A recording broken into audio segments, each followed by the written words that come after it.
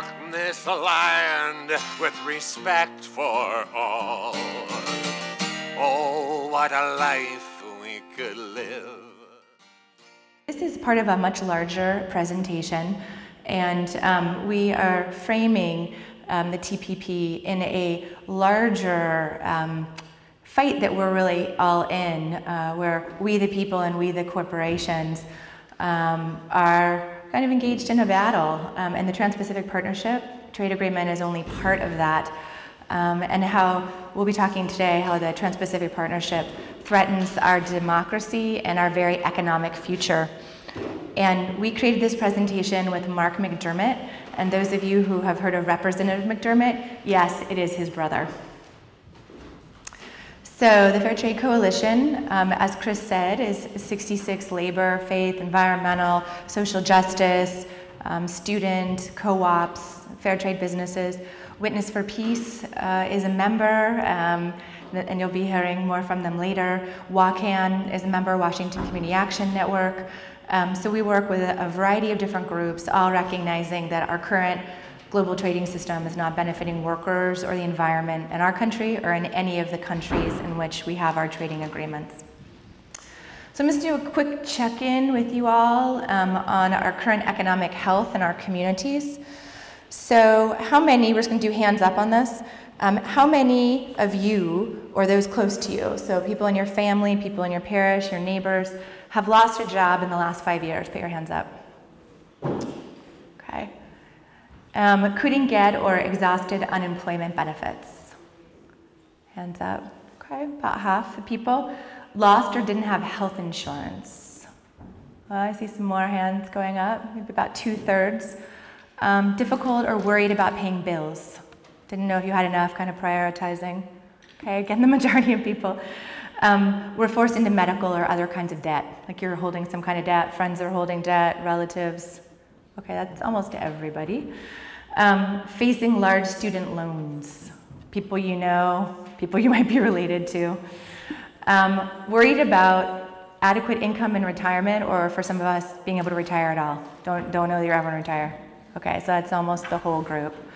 So how are you feeling about these problems? What are some feelings, emotions that come to mind when you think about those issues around insurance and adequate resources? I'm going to shout them out. Angry, overwhelmed. Fear. What else? Think about how bad it would be if you're overseas, in some of the countries that are on the other end of this equation. Yeah, exactly. Maybe you're feeling a little bit lucky that you have maybe more than others do, but still not having enough. Other feelings? Yeah, most of them not really positive. A lot of concern. There's a lot of insecurity in our community around having enough to pay basic bills. And why do you think that the overwhelming majority of us are facing these challenges right now? Political. So maybe our political leaders aren't representing our interest. What else? Capitalism, imperialism. Sorry, what was that? Corporations are taking all the money. Beautiful segue into environmental damage. Yeah, this environmental damage is hurting all of us. So in a recent Harris poll in June 2012, it was around the corporations. People polled, vast majority of them, major corporations have too much power, banks, financial institutions, and those that are bankrolling the lobbyists. And it seems that we agree with them. Also, the majority of people, when asked, link corporate power to bad trade policies. So for example, this is a poll that happened last year, and when asked about NAFTA, 3/4 of the folks that were polled across all political affiliations felt NAFTA had not been good for the US economy or for US workers. Similarly, and even more, this is a NBC Wall Street Journal poll, not actually the bastion of liberal polling. Again, across class, political party, agreed that outsourcing of jobs to low-wage countries is potentially the biggest economic problem that we're facing, maybe even more important than budget deficits and the high cost of healthcare. And when we say outsourcing, we're referring to the loss of living wage jobs here and the creation of poverty wage jobs in other places. It's not actually the loss of good jobs. So I am going to very quickly go through, throughout a period of history, the rise of corporate power and what has been the only antidote to the rise of corporate power, which has been the rise of people power. So for 100 years after the US declared its independence, corporations were tightly controlled. It's important to remember there was a time when corporations were really tightly controlled, and they existed for the public good. They existed for a short period of time to construct roads, to build canals. When I was researching this, owners and managers were responsible for criminal acts committed on the job. And corporations were forbidden from influencing political processes or attempting in any way to spend money to influence lawmaking, and the corporation was terminated if they exceeded their authority or they caused public harm. Do you imagine how many corporations would be terminated if that was still the situation? However, that started to change in the late 1800s, and this was a president that actually understood that. It would be pretty amazing if President Obama was telling us he's very concerned about corporations becoming having the power, becoming the masters over the people, and that the people were actually under the, what does he say, iron heel of the corporations.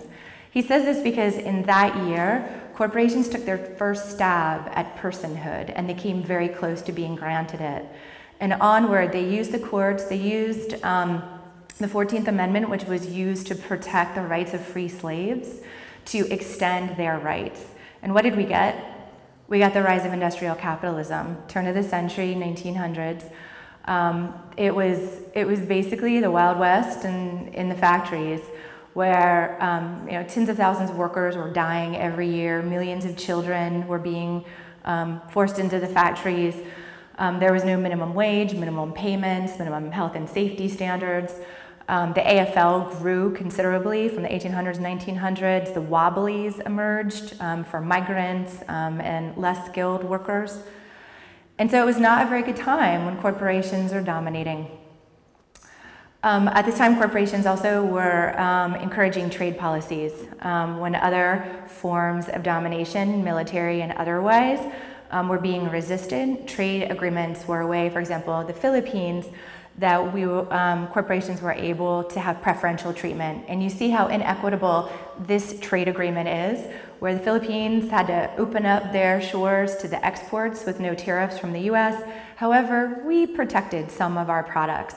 And that continues today. Certain things are protected. So anyone who says we don't have a protectionist economic system, we have a free and open one, they're the ones that are being protected that are saying that. So what did that lead us to? The Great Depression. A high majority of people unemployed, underemployed, economy, basically some of the darkest days of our economy, not just in the US, but with all the economies that we were connected to. And looking through the lessons of the Great Depression, they really mirror the lessons we're learning right now of the recession, that when banks are unregulated, when financial speculation is unchecked, when corporations get to write the rules, when there's growing inequality, when there's a weak safety net, the majority of people suffer, and it's not the corporations. However, what it did is it brought people together. It brought skilled and unskilled people together. It brought migrants and domestic workers together. They were camping out around governor's mansions and the White House, basically saying there needs to be policies. And that's during the 1930s is where we got minimum wage, Social Security, unemployment insurance, many of the things we're fighting to protect right now. And it started to lay the groundwork for a more equitable playing field. And we saw from the 1940s onward more even economic growth towards across different socioeconomic divides. We also, so going 1940s onward, felt that we had figured out some things and that we needed to export the model. And especially post-World War II, our government was feeling that we had a lot of answers, and some of the wealthy countries as well. And that's where we see the rise of these institutions. World Bank, it's interesting to think about their motto being a world free of poverty. And that's not at all what we think about with the World Bank today, where they leave a wake of poverty behind every one of their policies. And they created this new global system going forward, 1940s to 1970s. And so there was sustained economic growth in the wealthy countries.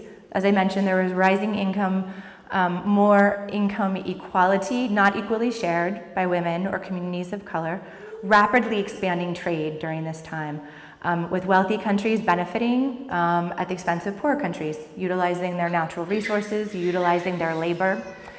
And we began to see both growing resistance as well as increased dislocation in poor countries, and beginning to see more of a rise of forced economic migration. So again, rise of people power. In Guatemala, the Campesino Revolution by the coffee and banana growers. We see the independence in India led by the nonviolent Gandhian movement. We also see resistance to the wars here in the US, feeling that the US should not be involved militarily in other parts of the world.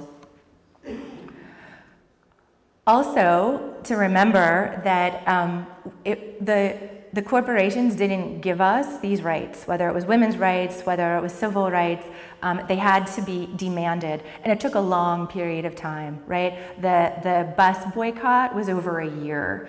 So it's just to remember that these movements had prolonged pressure, had prolonged hope, and that we need to remind ourselves of that and all of our struggles, that it's not going to be one thing we do, it's not one event, it's not even maybe two events, and that everything we do builds to these important rights that we need to claim.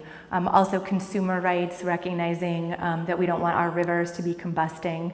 And it was concerned communities that put the pressure on and put all of these environmental laws on the books that are now at risk under Trans-Pacific Partnership. So you all probably have seen the charts I'm going to show you in different forms. The takeaway from this, so this is 1947 to 1979, the takeaway from this is that the majority of people, their average income over that time period doubled, which means their buying power doubled, they had more resources that they were putting back into the economy. And this is what enabled the economy to develop. People need resources to be putting things back in the economy and have a hope for growth. And actually, the folks that were making an average of $27,000, this is adjusted to 2010 standards, so we could have some consistency with the next graph, saw their income growing the fastest. And again, it wasn't proportional. People of color were still behind, women still behind. They were behind then, they're still very behind.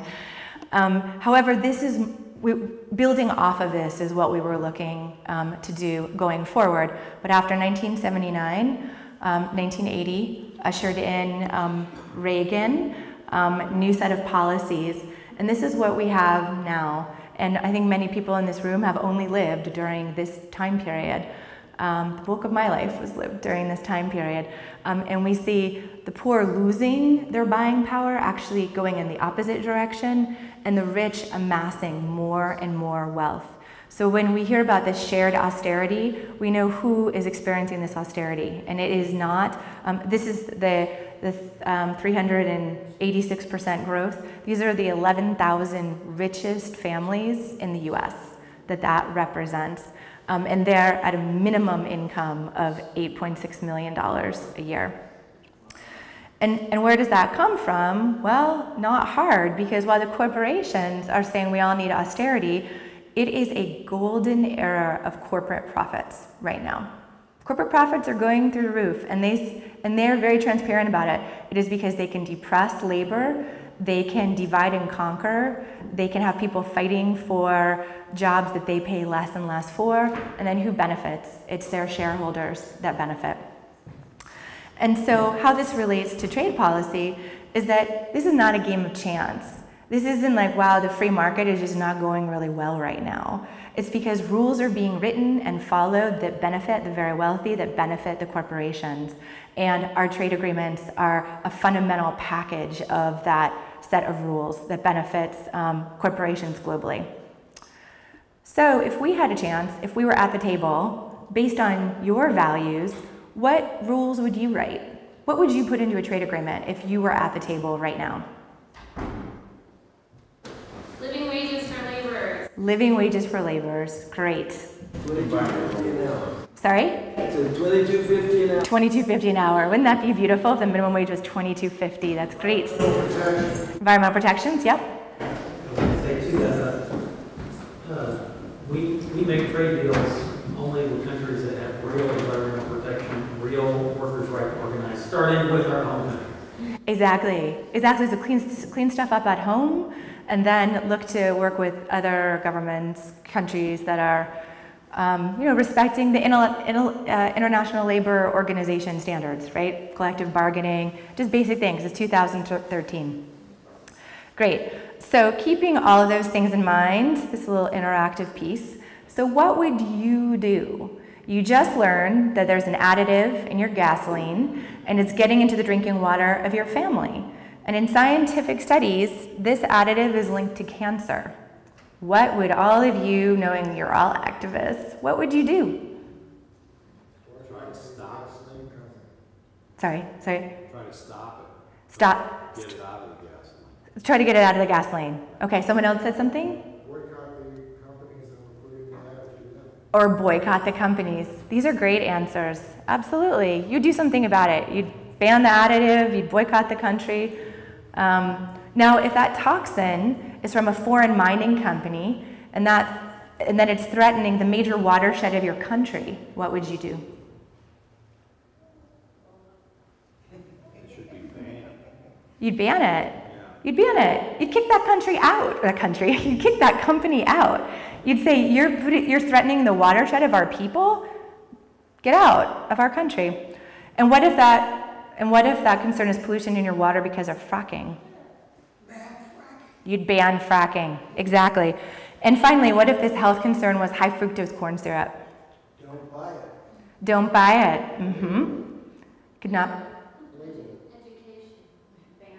Yep. You could ban it. Education. Maybe you'd put a really high tariff on it, so it'd be really expensive. What if it was more expensive and something healthier? So that's all great, and that's what people around the world did do in these cases. However, the corporations reacted. So in California, they did. They banned the additive.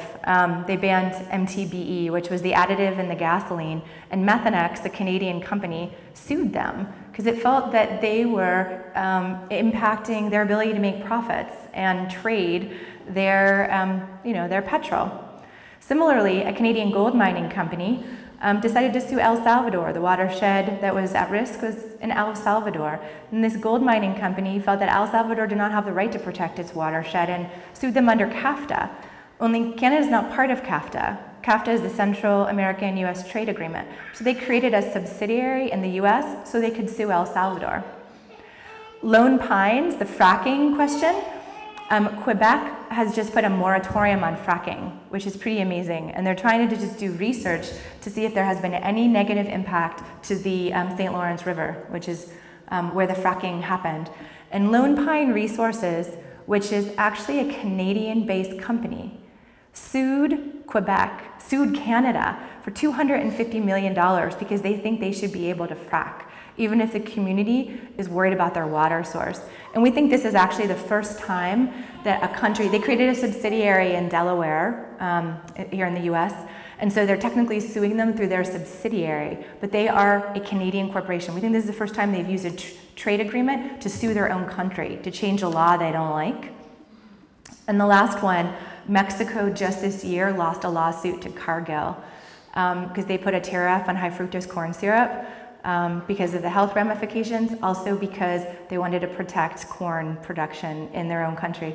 And the special tribunal that was created under NAFTA are right now compelling Mexico to pay Cargill $95 million. So So that is the impact of our trade agreements and the difference between what you would do and what the corporations are doing who are writing them. All right, pop quiz. This will create 1 million jobs in the first 5 years. There will be less immigration from Mexico. President Bill Clinton. What trade agreement is he talking about? NAFTA. And what really happened? Just the opposite. What did just the opposite look like? Lost 5 million jobs in Mexico. Exactly. We lost 5 million jobs. Mexicans migrated to the United States. Mexicans migrated to the United States. How many people know that we're 20 years into NAFTA? January is the 20th anniversary of NAFTA. Yeah, and we're celebrating by potentially passing another trade agreement. And I can't really go into a room and say NAFTA and have anyone look me in the eye and say it was a good deal. Because as you all called out, and so this is 20 years under NAFTA. Some of this job loss, most of this job loss is due to NAFTA, but it's due to NAFTA and NAFTA-style trade agreements because corporations were so excited about NAFTA, they tried to expand it and use it as a model for many trade agreements that came after. So huge loss of manufacturing jobs in the US. Manufacturing firms, just tens of thousands. This is a kind of a migration to Mexico. And there were jobs that folks didn't even expect could be offshored, such as call centers and IT workers. We have members in our coalition, IT workers, and their parents made cars, and they said, well, we're not gonna do that because we see car manufacturing offshoring. We're gonna get involved in information technology and our jobs will be safe. And then they are training their replacements and their shifts are getting cut and they don't get benefits. Also, the shrinking public coffers. So as corporations are going overseas, there's less people employed, there's less taxes. Corporations aren't paying the taxes, individuals aren't paying taxes, and so we're seeing huge state deficits here in Washington and all across the states, and we're having to pick between education and healthcare, and part of that is due to our trade agreements. And then corporations, as we just saw, have used this to attack domestic laws that they don't like. Whether those are environmental laws or labor laws. And then also, and I know many of you are working on this in your here, there was a flood of unsafe imported food. And this is not small family farms in Mexico sending us polluted food. This is big agribusiness and big corporations sending us their chemical-ridden food. And then we don't have a right to know about it because of the constraints on labeling. So while NAFTA was really bad here in the US and Canada, it was absolutely devastating in Mexico. Mexico actually changed its constitution to be a part of NAFTA. It took out Article 27, which actually protected indigenous territories from sale or privatization, so they could be used communally. And the Zapatistas refer to NAFTA as a death certificate for the Indian peoples of Mexico. And they fought hard. We fought hard against NAFTA. They were arrested. People died actually trying to stop NAFTA in Mexico. And this is a sign in Zapatista territory. This is, you are in Zapatista rebel territory. Here the people command and the government obeys.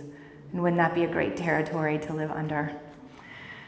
Our trade agreements, some of the root causes of economic instability, forced migration, lies at the feet of our trade agreements. So farmers in Mexico lost their land, millions of them lost their livelihoods. They were forced into factory farms or in maquiladoras, or as we talk about it and talking about the issue of comprehensive immigration reform, we're very much in support of it and enabling the people living here to have access to citizenship and the political process. And in talking about why people, if NAFTA really filled its promises and provided economic stability in Mexico and things were going okay in Mexico, why would people leave their communities, risk their lives to come into our country, come into our state, and then be treated with no dignity, getting paid less than the minimum wage? If things were leaving their families behind, being so far away from their loved ones, you wouldn't choose to do that. It's a very desperate situation that causes people to do that. And it's an important reminder. Also, it is important to remember who won in NAFTA. Because people say, well, if everyone lost, well, why do we continue this policy? And so when I was doing research for this, these companies actually pride themselves on developing the maquiladora sector. I always thought that was synonymous with sweatshops, and that you would never, ever take pride in creating these factories that exploited mostly young women between the ages of 15 and 25, and also created all sorts of violence, whether it's health violence in the factory or women risking their lives coming to and from the factory, and men too. But these are the corporations that benefited. Their profits skyrocketed. Some of them doubled in the first few years of NAFTA. So it's important to remember who were the winners. And they got greedy. They wanted to more NAFTAs. They wanted to expand the WTO. And who here was involved in the people's shutdown of the WTO in 1999 in Seattle? Anyone? Oh, nice. I see some hands up. I see someone who wishes they were a part of it. If only they were a little older, they could have been a part of it. So again, congratulations to those of you who are a part of it. That round has never been completed. And it was because of people here, it was because of people around the world who stood up and said, no, no more, not in our name. And similarly, the Free Trade Area of the Americas, which was an expansion of NAFTA, went down.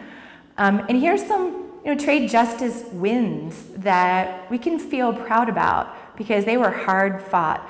So the multilateral agreement on investment was defeated in 1998. CAFTA barely passed. It passed by 2 votes. And a number of our elected officials here in Washington State voted against it under huge duress. There was a lot of pressure. They didn't do it because they didn't think it was a good thing. They did it because there would have been political consequences if they did vote for it. And then while we would never say the trade agreement with Peru, Colombia, Panama, or South Korea is a positive or a win, what it did show is that our government was worried about passing trade agreements with multiple other countries. And so they started creating these bilateral agreements that were much harder to organize on, and they were able to pass them through. So bringing us back up to the 21st century, 2013, in his State of the Union address, President Obama referenced workers and that to boost American jobs and level the playing field in the growing markets of Asia, our government intends to complete negotiations on which trade policy? Trans-Pacific Partnership. And my question for you is based on the evidence, 20 years of evidence we have with NAFTA and other previous agreements. Do we believe him? No, we do not believe him. So that's why you're here tonight, to find out about the TPP. How many people heard of the TPP before they came here tonight? Okay, keep your hand up if you feel you can talk about the TPP with your friends and neighbors. Awesome, awesome group, I like it. Our hope is that everyone will leave tonight feeling that they can talk with their friends and neighbors. And so I'm gonna share a lot of different pieces of information with you. And this is not you have to leave knowing all of this information. However, you might work on the environment. You might work on immigration reform. You might work on climate. You might be concerned because it might be your job that might be going overseas. So think about what meaning this has for you and connect what the TPP will do to your personal experience. So we played around a lot with TPP and toilet paper. And that was where this action came from. This was actually an action at a round where activists went in Dallas and changed out all the toilet paper and the stalls where the negotiations were happening. So the negotiators knew we have a very different definition of TPP. We do not believe the partnership. We think that's very much spin doctoring because this is not an even playing field. This is no partnership. So who is negotiating the TPP? 12 Pacific Rim countries. There they are. And other countries can join on. However, you look at the leaders, but I want you to look at the curtain behind the leaders, because this is who is actually negotiating the Trans-Pacific Partnership. There are 600 cleared corporate advisors, right? You need a big corporation, Walmart, Cargill, Monsanto. They are at the table. They have unlimited access to the text. Also, in the U.S. Trade Representative's office, Obama appointees, Michael Froman, head of the U.S. Trade Representative Office, comes from Citigroup. The former head of USTR came from Philip Morris. And the head of agricultural negotiations comes from Monsanto. And these are folks that are now in the Trade Representative's Office, and they will go back to those industries. Ron Kurt, who was with Philip Morris, left because, quote, he wanted to make money. And he wasn't making money working with USTR. So they go fluidly between USTR, they're negotiating. So the companies have negotiators inside our government as well as representing their own corporation at the table. As I mentioned, different from other trade agreements, the TPP has a docking clause, which means other countries can join on. Japan just joined on this year. Mexico and Canada joined on at the end of last year. Korea is talking about joining on, South Korea. And Thailand and Taiwan and Philippines are also talking about joining on. So let's debunk some of the myths here, right? So going back to President Obama's statement, this will expand exports, creating jobs. Okay, here are the facts. We already have trade agreements with 6 of these countries, right? So our tariffs are already very low or zero with 6 of these countries already. The other 5 countries, Malaysia, Vietnam, don't have a lot of buying power, right? If you're making $1,300 a year, you're not going to be buying our cars. You're not going to be buying a lot of the things that we make. If you are in Brunei or New Zealand, you have more buying power, but there are not a lot of people, right? There's less than 500,000 people in Brunei. We've got more people in Seattle than Brunei has in its country. And then if you look at Japan, Japan has a lot of people, good buying power. However, our trade deficit with Japan is huge, $76 billion. And what we found is that trade deficits only go up after we have a trade agreement. We've seen it with South Korea. And so we're just not buying this rationale. So what are our trade agreements really about? Well, as we've been discussing, it is about fundamentally dismantling our democracy here as well as abroad. It's about this secret rulemaking, creating these secret tribunals with their investor state chapter. It's also about overturning our domestic laws outside of our courts. So we don't have access to these tribunals. It's also about corporations institutionalizing their hard-fought gains since the 1800s. And I very much see it as a privatization of our public policy, because the public policy deserves to have the input of members of Congress, of the people. Otherwise, it's a corporate policy. It's really a private policy. And so this is what our trade agreements are really about. So reflecting on what you value, the things that you've shared you value most, unfortunately, the Trans-Pacific Partnership flies in the face of all of that. And we've talked about many of these things already, right? Growing income inequality. Banks are using it as a way to deregulate, especially countries that have high regulations because they're concerned about recessions, especially throughout Asia. It's also continuing to turn our natural resources into profits, hiding consumers' right to know. We're very concerned about 522, hard-fought win for GMO labeling, fingers crossed this year. Could that be something that would be challenged? We've seen a challenge to dolphin-safe tuna labels that were also hard-fought and had to be taken away because of a lawsuit. We've also, pharmaceutical companies are at the table and they are trying to extend patents so that people in countries where they are only making a couple dollars a day are not going to have access to life-saving medicines, particularly in Vietnam and Malaysia. And just a couple of days ago, there was yet another fire in Bangladesh that claimed the lives of garment workers. And this continues to happen.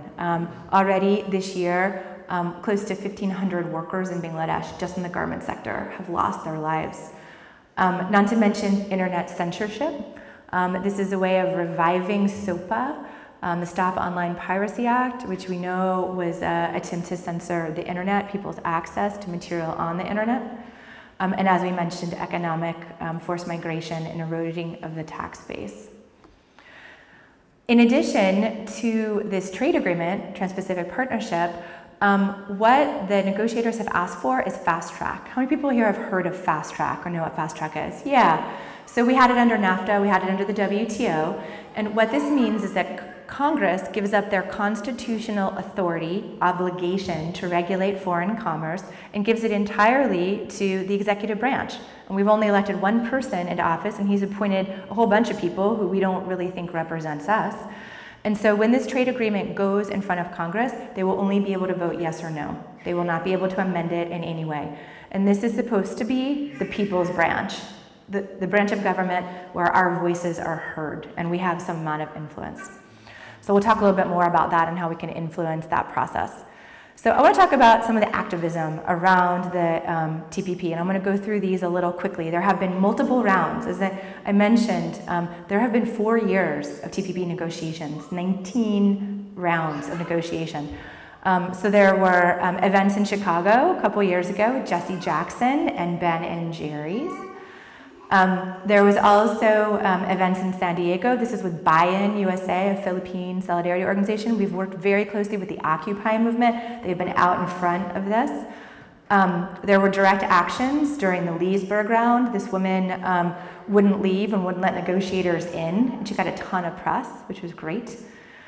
There was just a recent takeover of U.S. Trade Representatives' building.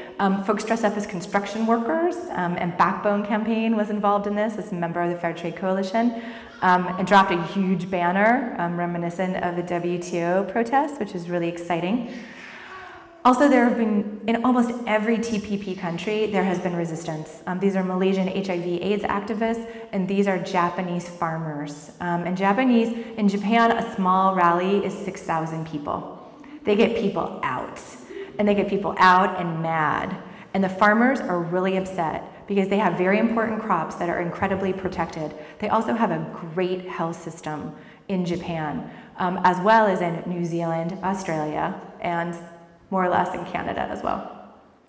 We here in Washington had a big event on December 1st because those of you might remember that candidate Obama and candidate Clinton in 2008 fell over themselves talking about how NAFTA had to be renegotiated. It wasn't helping workers. So when Canada and Mexico joined the TPP, we felt we had to draw attention to this. So we had a big event up at the Peace Arch, and yes, that is a giant ass. Free trade my ass was the message, and these were Mexican, US, and Canadian activists. So we reinvigorated NAFTA resistors. It was a very fun event. We basically had a huge strategizing session and got geared up for what next. And we took action. We had an incredible piñata that we broke, and when we smashed the TPP one very cathartic day, out of it came GMO-free popcorn and medicine vials that were access to generic medicines that were really labor-made jelly beans, which was great. We followed it up with a series of actions, including Twitter storms, big presence on Facebook, listservs. We actually had a webinar with Peruvian activists during the Peru round, and down there they're talking about this as a disintegration policy.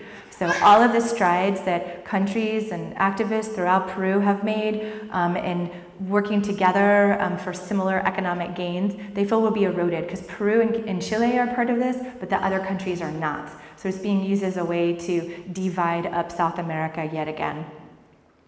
We've also called out bad local players, so Zymogenics, and there's some people in this room that are pictured in this picture. I think they recognize themselves. Zymogenics is a member of Big Pharma. We took pictures saying that they do not represent us, and this went to negotiators during the round in San Diego. Also, Amy Truax, Witness for Peace, is responsible for this lovely piece. This was an action we did. We took a bunch of pictures with signs. We created, "This is what we stand for," and we presented it to USTR's Dimitri Morantis, deputy director, when he was in Seattle. And he seems to agree with us, right? At least when he's in Seattle, he's all on board. So those were some of the creative actions that we have done. We've also worked with some of our members of Congress. Some of them are more movable than others. We'll talk about that in a little bit. We have gotten Representative Smith and Larson and McDermott to say something about the lack of authentic stakeholder involvement and transparency. Representative McDermott has just recently signed on to a letter against Fast Track, which is huge. It's very heartening. Now he needs to be a leader in the state. Public health groups have signed on, and so have many Washingtonians voiced their concern. We've had day actions. This was on I-5 during rush hour near Olympia. We've had evening actions. This is with the TPP exporter when there was a secret meeting in Vancouver that we found out about, and we went and we kind of blew the whistle on that, working with the Canadian media. So where are we right now? President Obama stated that he wanted to finish this by the end of this year. While we are not at all in favor of our current government shutdown, we think it's ridiculous. There is one very thin silver lining, and that is that President Obama did not go to APEC. And that was a meeting recently in Indonesia where they were going to smooth out all the questions with the TPP. So we feel that TPP is not going to go forward this year, which gives us time to organize, because the more people know about it, the more people will resist it. Fast track, unfortunately, will probably come up this year, and that's something that we need to strategize on, and we will. So in conclusion, we need to remember we are on the shoulders of history. I take great inspiration from this picture. This is 20,000 garment workers, the majority of them migrants and women that did not have access to the political process in 1909. And they went on strike for 3 months to get basic health and safety minimum wage standards in their factories. And they were able to organize many factories. And one of the ones they were not able to organize was the Triangle Shirtwaist Factory. We all know what happened there. Within months, that factory burned to the ground and hundreds of people died. And unfortunately, we're seeing a similar situation right now in Bangladesh. And so we need to act locally and connect globally. So here's our opportunity tonight, and we're going to be spending more time going through this.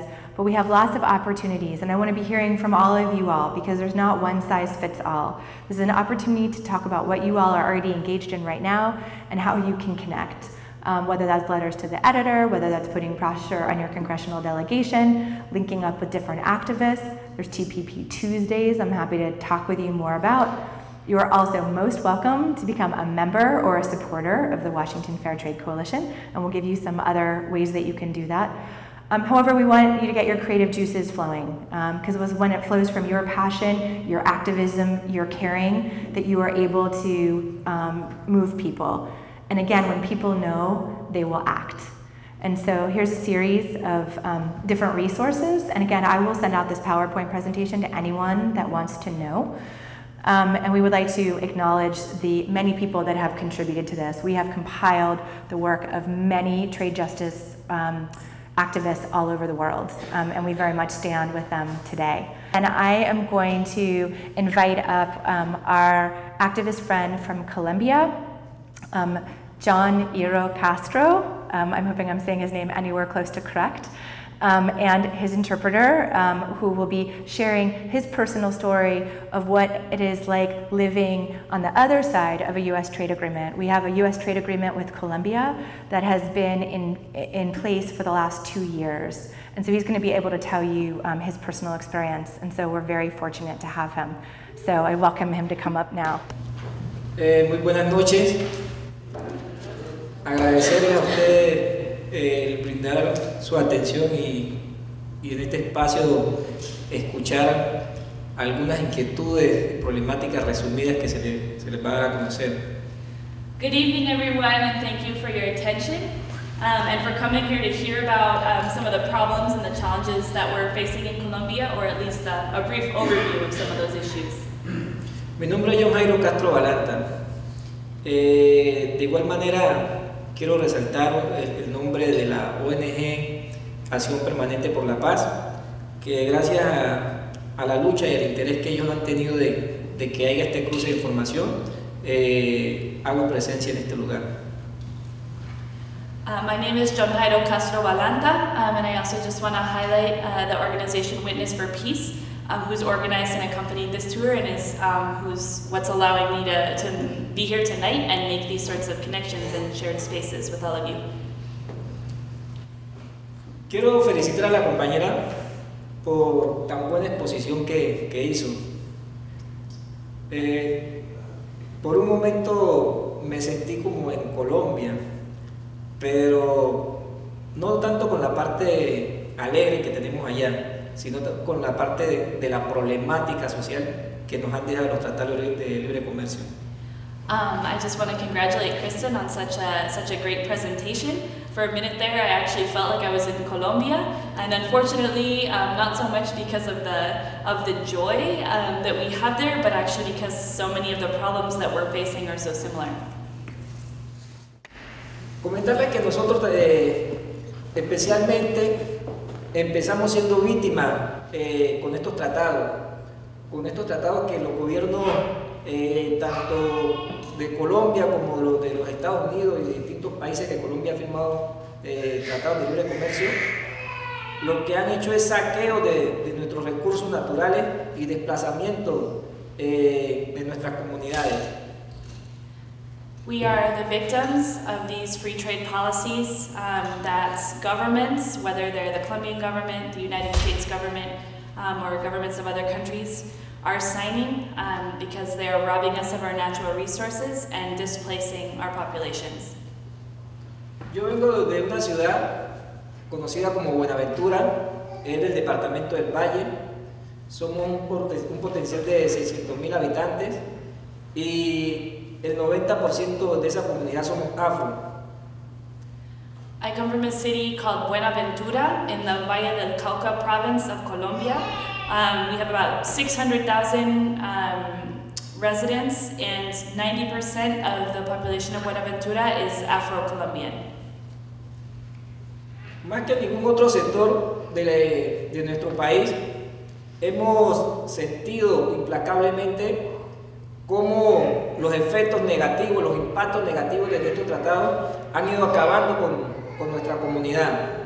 Se ha aumentado el índice de desempleo, ha aumentado la intermediación a través de estas empresas de servicios temporales, cervezas intermediarias, cayó en manos de la privatización los recursos del gobierno, los recursos del Estado y servicios del Estado también. And our city, perhaps more than any other, has really felt the negative impacts of free trade agreements and generally of privatization. And we've seen how they're actually destroying and trying to do away entirely with our communities. And we've seen rising rates of unemployment, of indirect contracting through a number of different strategies and all the labor exploitation that entails, much higher rates of poverty, and all of this, and also along with privatization of state services and what were previously public goods. Quiero decirle que en Colombia no se oye tanto, o mejor dicho, la verdad yo nunca llegué a escuchar sobre lo del tratado de Transpacífico, como ustedes lo conocen como TPP. Nuestro presidente irresponsablemente nos embarcó ahora en un tema de una alianza conocida como Alianza del Pacífico, pero ya hoy en día he ido entendiendo poco a poco hacia dónde nos va llevando este gobierno despiadado que nosotros tenemos en cabeza de Juan Manuel Santos. Actually in Colombia, there isn't a lot of awareness or knowledge about the Trans-Pacific Partnership, the TPP as it's known here. Our president, Juan Manuel Santos, actually just entered into negotiations with another free trade agreement in Colombia, the Pacific Alliance, and this has given us an idea of where our country is headed in the hands of this criminal government of Juan Manuel Santos. Muy buenas, mi nombre es John Jairo Castro Balanta, soy presidente del sindicato Unión Portuaria Capítulo Buenaventura. Es una organización sindical en la cual se encuentra a nivel nacional en nuestro país, que es Colombia. Tenemos capítulo en Barranquilla, Santa Marta y Cartagena. Lo principal de hoy que quiero tocarles es cómo a nosotros nos ha afectado en Colombia los acuerdos internacionales conocidos como tratados de libre comercio, que han sido tratados que han ido socavando la riqueza de nuestro país y de igual manera de distintos países. Son tratados que el gobierno firma, donde únicamente el Congreso presenta y aprueba el acuerdo marco, pero no se tiene conocimiento de aquellos acuerdos que firman, a los que llegan, bien sean los ministros o los mismos presidentes a espaldas de la comunidad. Hoy en día Buenaventura es una ciudad que representa la máxima actividad portuaria en Colombia, con una movilidad de carga del 65% en nuestro país. Y de igual manera también se encuentra sumergida en la pobreza y en la miseria, ya que estos tratados lo que han dejado han sido temas de destierro, temas de desplazamiento, de asesinato y de explotación laboral. Vivimos unas condiciones paupérrimas. Ha entrado el tema de la privatización, Con ello ha entrado el tema de la tercerización laboral, son las empresas intermediarias las que se enriquecen, esclavizando cada día más a los trabajadores y a nuestra comunidad. De igual manera, ahora nos embarcamos en otro tratado que es conocido como Alianza Pacífico. Es un tratado de 4 países como es México, Perú, Chile y Colombia. Con este Tratado de Alianza Pacífico son objetivos claros de las políticas del gobierno estadounidense, aplicando las políticas neoliberal para continuar esclavizándonos con las empresas intermediarias a través de las multinacionales. Vemos de que hoy en día el corredor de la cuenca del Pacífico se ha hecho un corredor de suma importancia, ya que Estados Unidos se estaba quedando atrás de la economía, del desarrollo económico, y se estaba encabezando en algunos países del Asia.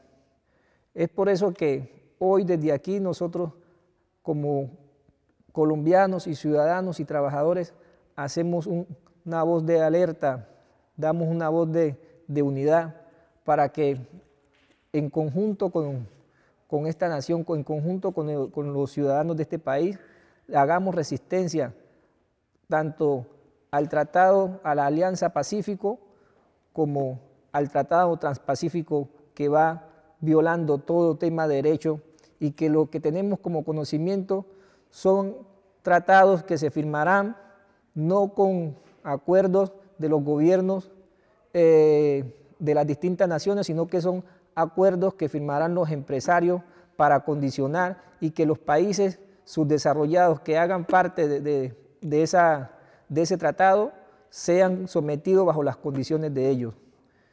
Nosotros no queremos seguir viviendo bajo las condiciones de que hoy en nuestra ciudad se eleva el índice de asesinato. Es una de las ciudades más violentas del departamento del Valle. Es una de las ciudades más pobres de Colombia. Y de igual manera padecemos también el problema de la discriminación. El señor Juan Manuel Santos, como vergüenza que sintió de la firma de la Alianza Pacífico, no vio otra ciudad que presentar más que la ciudad de Cali, porque él sabía que Buenaventura como puerto no era digno de mostrar por el desarrollo que a espaldas nos ha dejado. De todas formas, con esto, yo lo que quiero es llamar al tema de la unidad, al tema de la conciencia y al tema del rechazo de esta esclavización neoliberal que se ha venido aplicando en los distintos continentes. Gracias. I hope you'll join in on this last song. You know, when it comes down to it, we're all in this together. The chorus goes, one land, one heart, we're all in this together. One land, one heart, one green planet forever.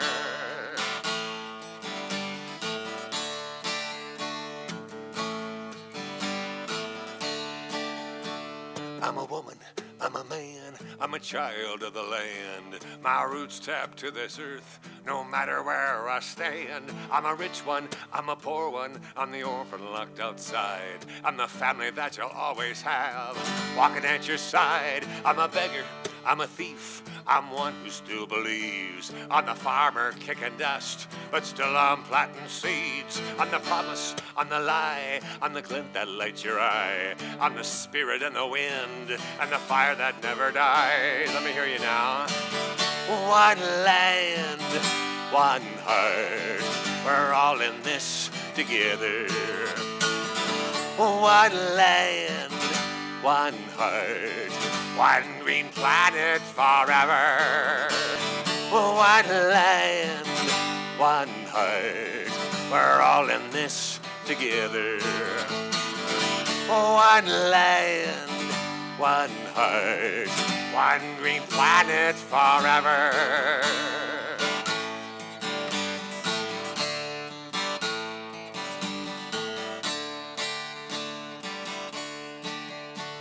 I'm the old, I'm the young, I'm the song that's seldom sung. I'm the student and the teacher, I'm the mother's native tongue. I'm the sparrow's piercing note, the arms within your coat. I'm the spark within the darkness that lights a flame of hope. One land, one heart, we're all in this together. One land, one heart, one green planet forever.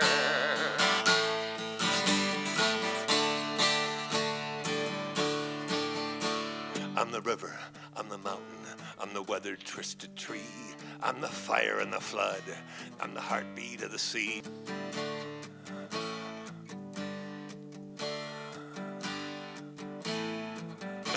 One land, one heart, we're all in this together. One land, one heart, one green planet forever.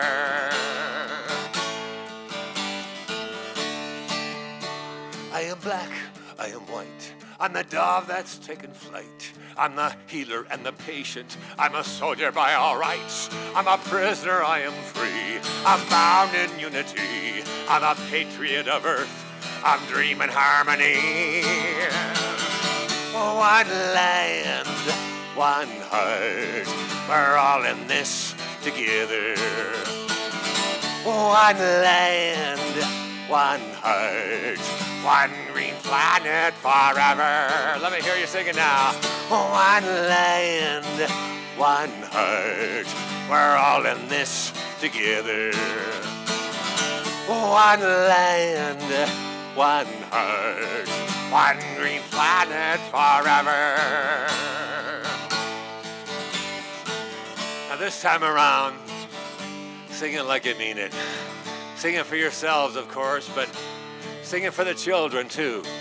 Sing it for your community. Sing it for this old planet. Here we go. One land, one heart, we're all in this together. One land, one heart, one green planet forever.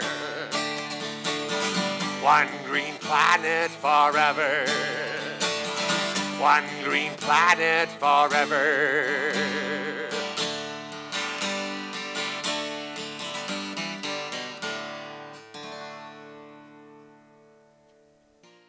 If we could walk this land with respect for all, oh, what a life